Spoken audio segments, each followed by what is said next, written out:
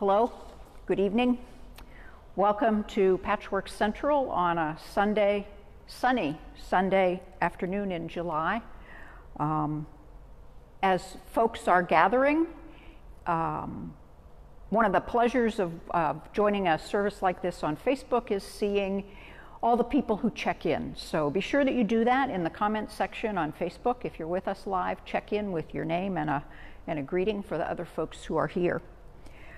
Also, at the same time, add gifts and prayer requests, and we'll lift those up later in the service. If this is your first time worshiping with us, we will, toward the end of the service, we will celebrate the Lord's Supper, Holy Communion, and you are welcome to join us. We do this virtually, so you're invited at home to have a piece of bread or a cracker and to have juice or a little bit of wine, some water, and toward the end of the service, we'll all pull that together into a celebration of the Eucharist. While folks continue to check in, remember that there are ongoing patchwork events. Shade Tree Hospitality and the Food Pantry are open on Wednesday and Thursday mornings, and Sozo Health Ministry is also there at the same time, all outside. So put on your mask and know that that's happening. Let's see.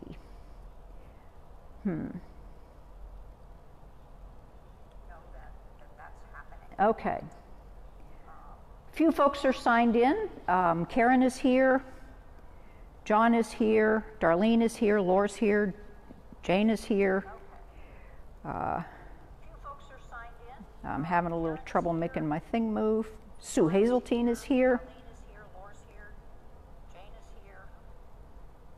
Gail Lafife, and I guess that would mean Bill. Robin Musgrave is here. Yes, okay. Well, so as we continue to gather, it is our tradition to celebrate anniversaries and birthdays early in the service. I looked on my calendar and there aren't any. So if you know of a birthday or a celebration that we should lift up,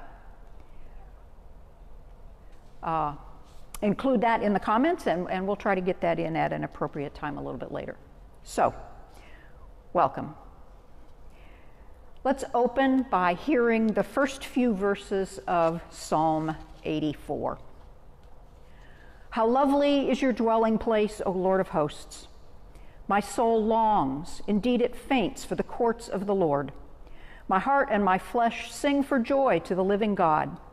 Even the sparrow finds a home, and the swallow a nest for herself, where she may lay her young at your altars, O Lord of hosts, my King and my God. Happy are those who live in your house, ever singing your praise. So this passage shares the joy of the psalmist who has found a place to meet God, a place where God dwells, altars where even the most vulnerable can find safety and comfort with God. So tonight, we are going to celebrate that comfort and joy during our worship service. We began this last week when our opening was from Psalm 42. And in that psalm, we heard the psalmist yearning desperately for a meeting with God, for an awareness of the presence of God. And we contrasted that active yearning, active searching, active wanting with the experience of the Old Testament patriarch Jacob. Jacob was not looking for God at all when God found him in a dream, in a vision, and a voice, and promises. And then we considered Jacob's response. He recognized that this encounter with God was something that needed to be marked. So he set up a stone, consecrated it with oil, and gave the place a new name, House of God. So we turned to think of the places, the situations, the experiences that we might mark in our own lives, places I invited us to call our altars, where God, however we conceive of God, has met us, and where we might meet God again. Several of you responded to my invitation, and this week I'm going to pass along your sharing of the altars, those dwelling places of your understanding of God that you shared with me. You sent me stories, descriptions, and a poem, pictures of art and pictures of places, and links to music. Some of these are on a handout I emailed yesterday to as many of you as I expected might join us this evening. If you didn't get the handout, I'm sorry. I'll be doing the best that I can to fill in that gap during the service, but if afterwards you would like to see the handout, let me know, and I can send it to you. I'll tell you how to do that at the end. Okay, so first, a word of thanks and homage to Barbara Brown Taylor, whose 2009 book, An Altar in the World, inspired these services. The book's title called up many thoughts and images for me before I even read it. And of course, Jacob's story came to mind, his commemoration of a meeting with God by erecting an altar in his own world at the place of that meeting. A place where there had been nothing special before, and where there might not be anything special for others after, but for Jacob, it became a holy place, a sacred, set-apart space. It wasn't a place identified by the equivalent of a church, a spiritual leader, a holy pilgrim, or an ascetic. It wasn't a place designed to produce an experience of God. And Jacob wasn't doing anything intended to create an encounter with God. It was just the place and the moment in the world where Jacob was met by God.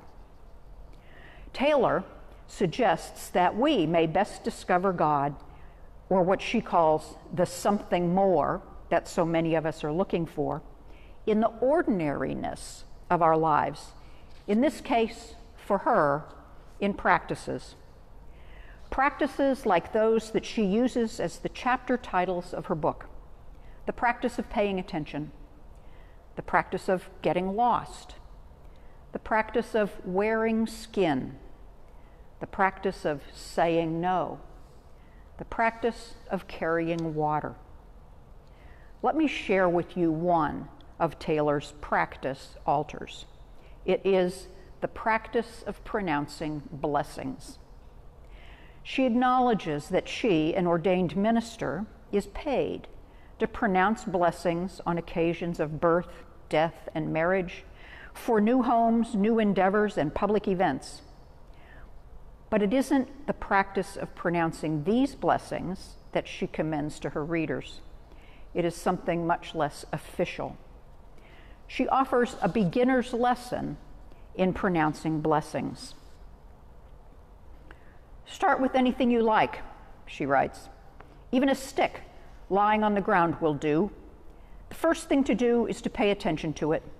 Did you make the stick? No, you did not. The stick has its own story. If you have the time to figure out what kind of tree it came from, that would be a good start to showing the stick some respect. Is it on the ground because it is old or because it suffered mishap? Has it been lying there for a long time, or did it just land? Is it fat enough for you to see its growth rings? If you look at the stick long enough, you are bound to begin making it a character in your own story.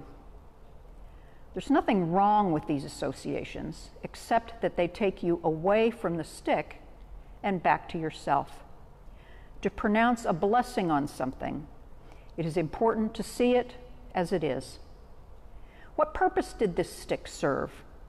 Did a bird sit on it? Did it bear leaves that sheltered the ground from the hottest summer rain? Now, no one can hear you, she says, so you may say whatever you like. Bless you, stick, for being you. Blessed are you, O stick, for turning dirt and sun into wood. Blessed are you, Lord God, for using this stick to stop me in my tracks.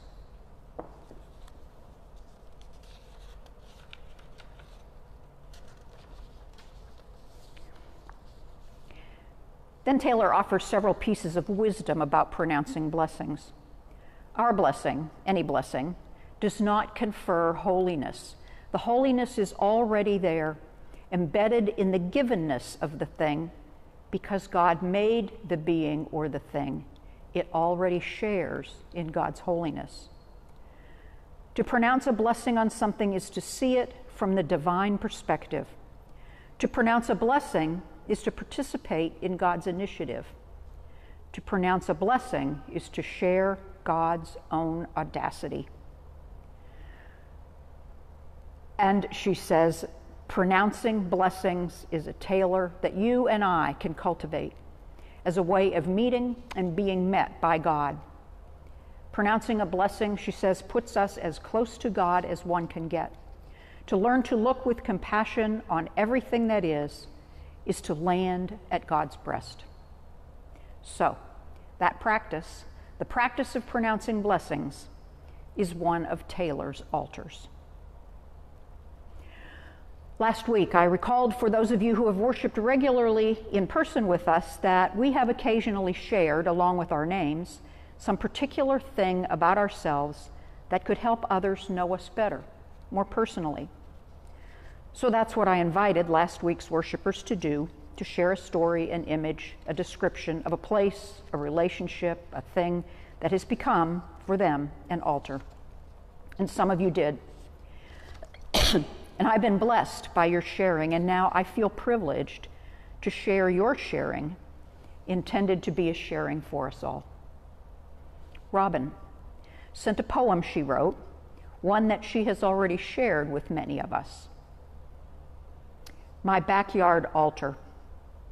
In the cool of the morning, with the first light dappling rosy through the trees, I go to my altar and sit on my porch swing pew. The bird choir, blissfully unaware of the new normal, chirps, trills, and calls their hymns of praise, and my potted impatiens answer, Amen. All the while, the fresh breeze bouncing from ridge to valley is the very breath of God on my cheeks. Now, we'll see how this works. John shared two different kinds of altars. First, if you have the handout, you'll be able to see this better. First, a picture of his church office desk, about which John says, I sit at this desk and read, think, pray, struggle with writer's block, daydream, get inspired, meditate, get frustrated, talk to God, listen for God, and occasionally yell at God. Before the pandemic, I would also sit across this desk and talk with congregants or other visitors who needed counseling or a listening ear. I would often experience God that way too. It is a holy place for me, says John. The messy piles of books, papers, tissue boxes, harmonicas, pens, staplers, phone chargers, soda cans, and other detritus of daily church life belie, or perhaps indicate, the sacred nature of my time spent there. And then John also sent a link to a piece of music, and the only thing I can do is refer you to the handout if you got it. The piece of music is called Big Country by the banjo player Bella Fleck. And about this, John said, I don't really have the words to describe how I feel when I listen to this piece of music. It is beautiful, haunting, wistful, melancholic, but ultimately hopeful and expansive. Those words still don't do it justice, though. It is ineffable, like the holy itself. You can listen to other versions and hear the different voices and interpretations, how it almost becomes a completely different piece of music, much like the diversity of voices and interpretations of Scripture. From John. And Darlene shares this description of her altar. My altar is sitting in a garden early in the morning with the rainbows of brilliant colors of red, yellow, purple, orange, and pink flowers that God has made, with the sun shining brightly on the dewdrops like maybe the sparkle in God's eyes. As I sit back in my chair and close my eyes, I can hear the beautiful music of the birds that are singing. As people are different, birds all sing differently, but together they sound like a choir from heaven, which makes the moment very calm and peaceful and very easy to talk to God.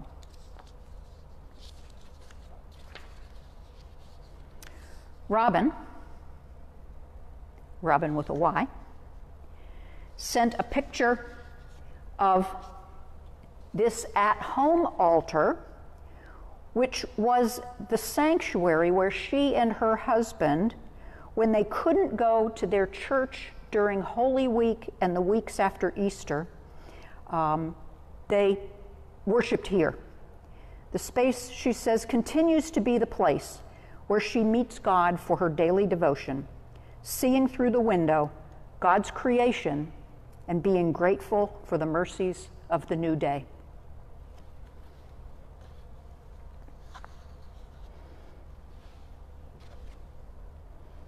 Randy sent a picture of his picnic table altar in Harmony Park.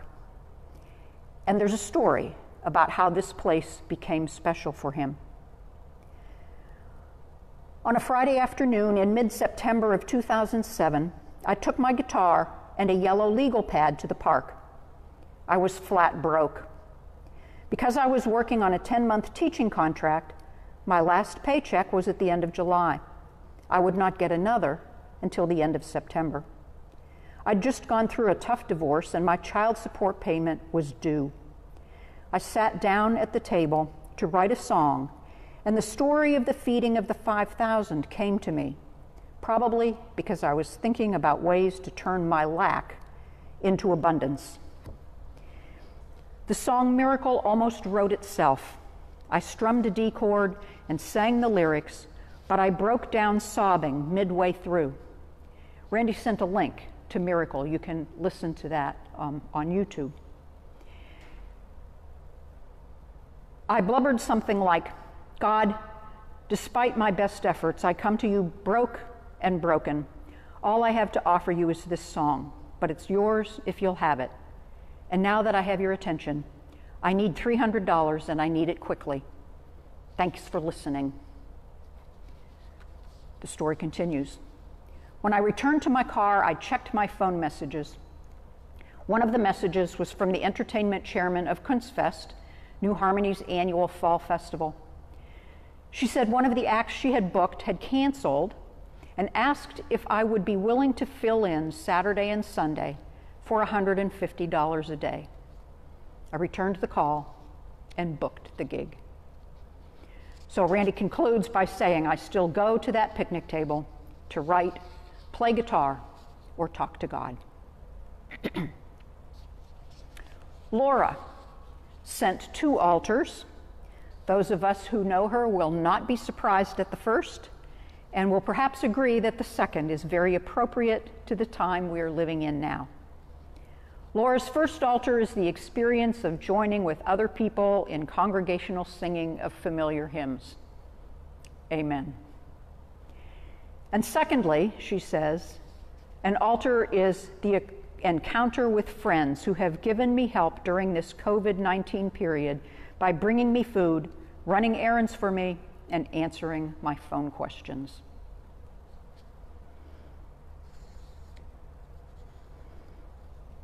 Sean is a woman rich in altars. She sent few words, but an album of pictures. She says, my deck, my front porch, the lake, my office at Patchwork, my home, and the ocean, to name a few. These are Sean's altars.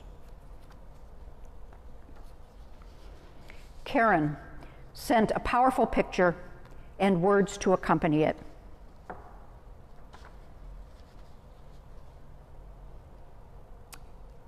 The chapel at Valparaiso University never fails to evoke the presence of God. I could see God at work getting me to Valpo with a good scholarship and into a program that put me in conversation with some pretty amazing folks and taught me that faith and knowledge are not in opposition to each other. In that context, I discovered in time that I was doing theology in all of my humanities classes.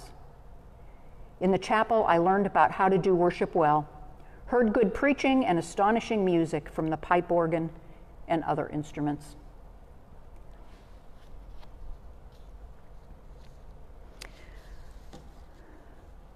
As for myself, last week I told you about my porch. This evening I share two other of my altars. Over 30 years ago, I was at a conference in Philadelphia, and in some free time was wandering through the city's Museum of Art. I came around a corner in one of the galleries and was confronted by this huge painting, over 6 feet by 7 feet, by Henry Ossawa Tanner, of the Annunciation. My heart leapt then, and it still leaps today whenever I see this.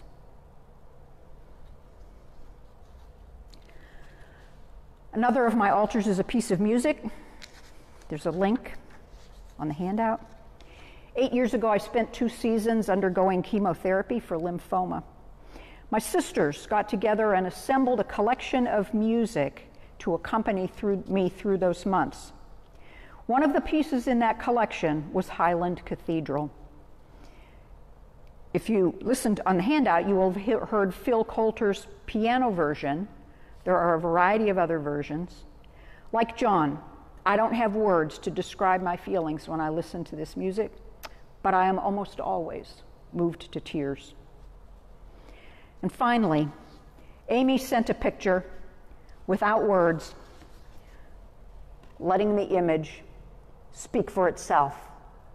I don't know how well you can see that. I hope at least a little bit.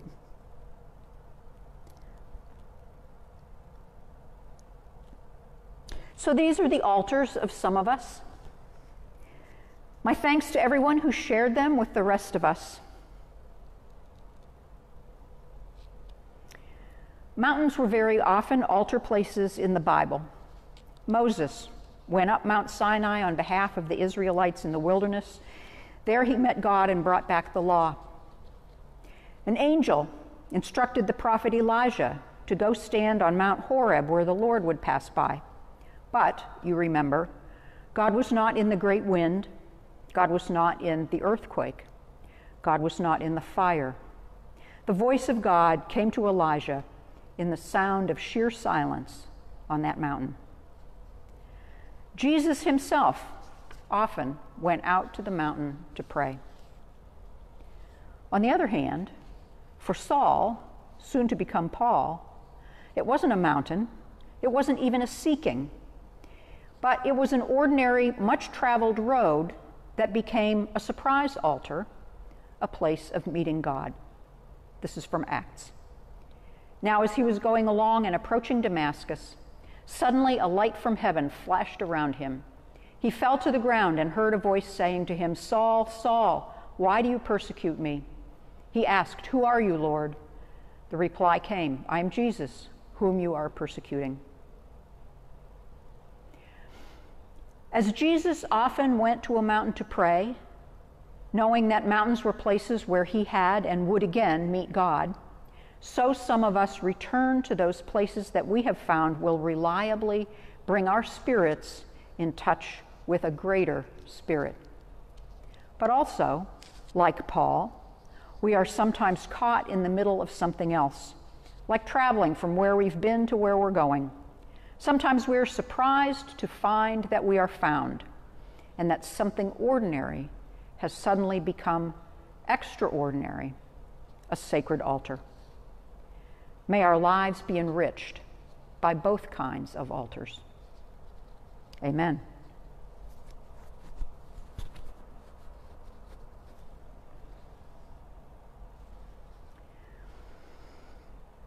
Now is our time for sharing gifts and prayers, and if you're with us live, I hope you've entered yours in the comments section. Let me just take a little look here.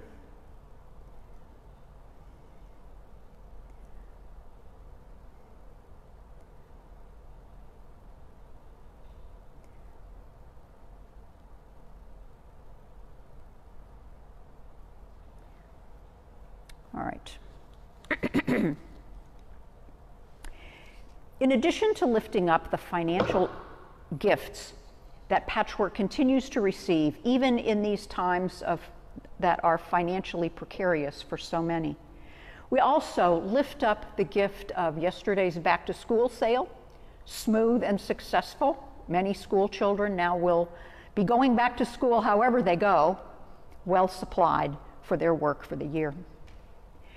We lift up the gift of the impending sale of 116 Washington, a project that has been seriously pursued for several months by several people, especially Stephanie Morris, a member of our board.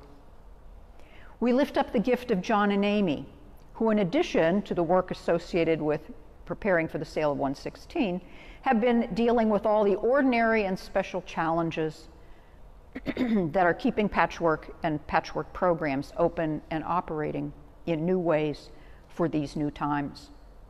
And we lift up the gift of Patchwork's continuing programs, Shade Tree Hospitality, Food Pantry, the Sozo Health Ministry.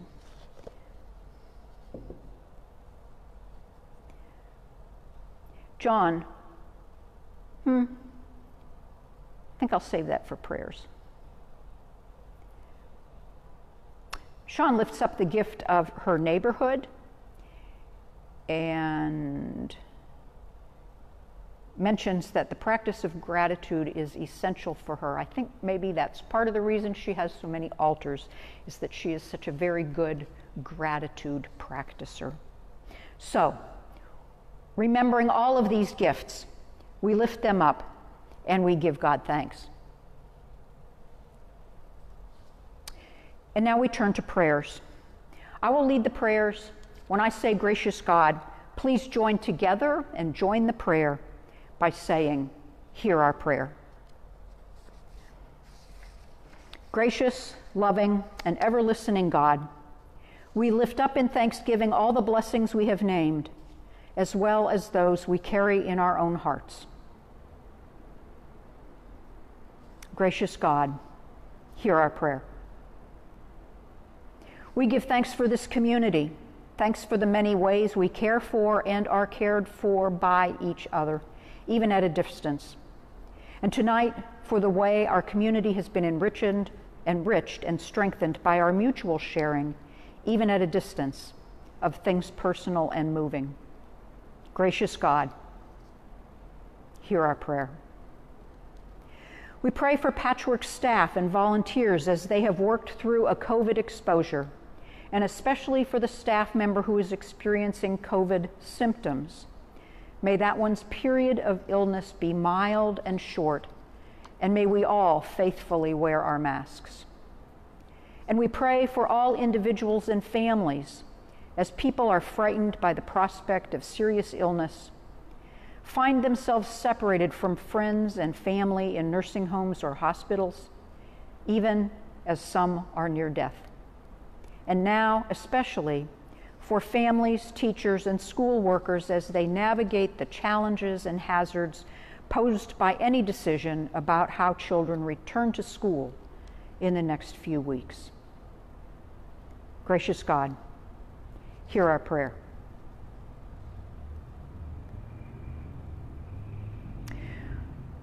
We pray for Eastside Christian Church as it goes through a pandemic, the lack of in-person worship, and the anticipation of closing as a congregation and sinking into the body of Christ Universal. And we pray for John as he assists the folks at Eastside on this journey.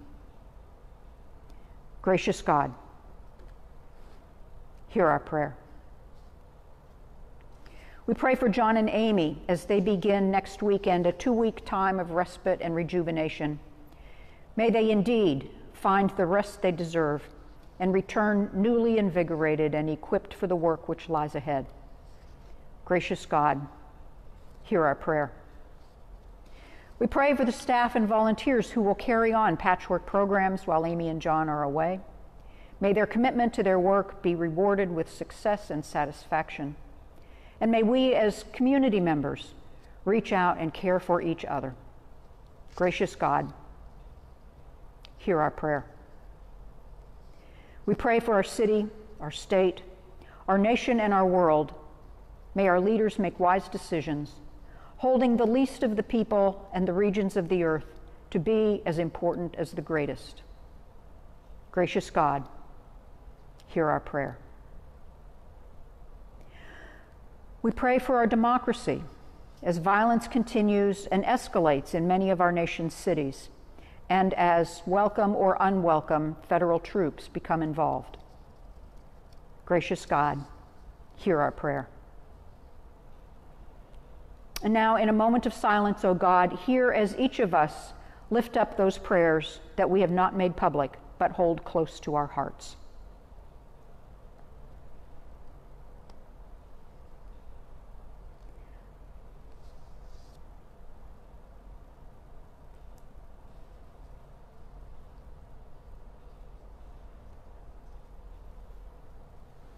All of this we pray in your holy name.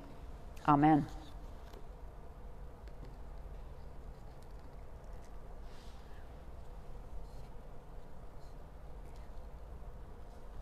As we noted last week, for many of God's Christian people, this table, these elements, this meal we are about to share, and the community that sharing creates are an altar, a place where we may meet God.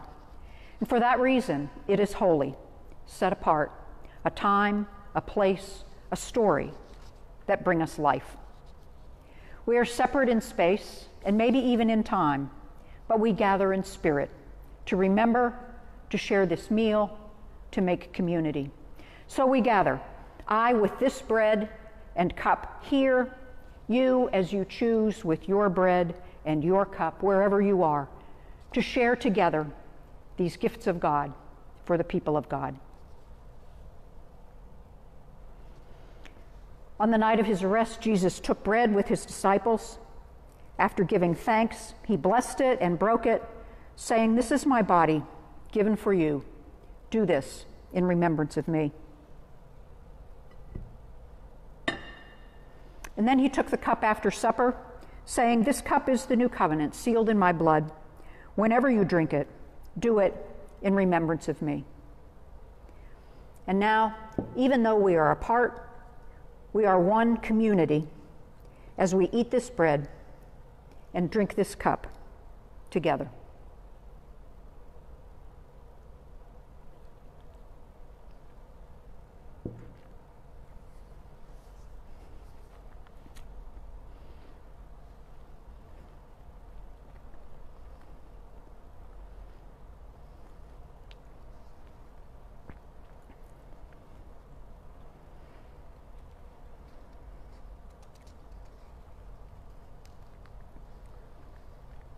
Let us pray. Loving God, you have given us a share of the one bread and the one cup, and made us one with each other and with Christ. Let us meet you at our altars and be refreshed and renewed for the days ahead. Amen. Finally, a few announcements. John and Amy's vacation does begin on August 1st.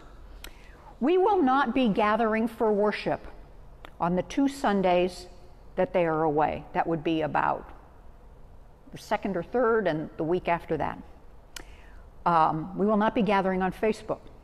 Jane Johansson will be facilitating a Sunday evening Zoom meeting. Look for more information, look for your invitation, and if you're not on our regular community mailing list but would like to be part of those meetings, send an email to amy@patchwork.org. And then a reminder, if you didn't get a copy of the handout for tonight's worship and with the pictures and the links to music, if you would like one, you can contact me at this pop-up email address. I'm going to take this down in about a week, but you can contact me at this email address and I would send you a copy of that handout. All right. I'm not aware